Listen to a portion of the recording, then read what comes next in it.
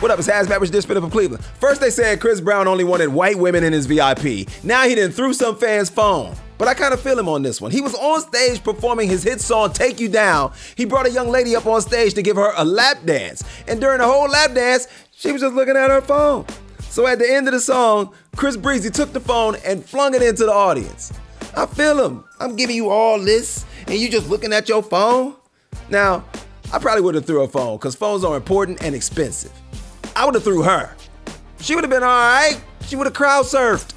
TikTok wants to help teenagers manage their TikTok time, so they're installing an automatic 60-minute delay screen time limit for all users under 18.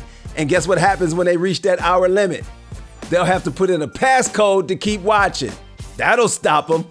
TikTok might as well pay teenagers $200 per hour, because they're going to keep passing go. This has been HazMatt with your Dishin from Cleveland.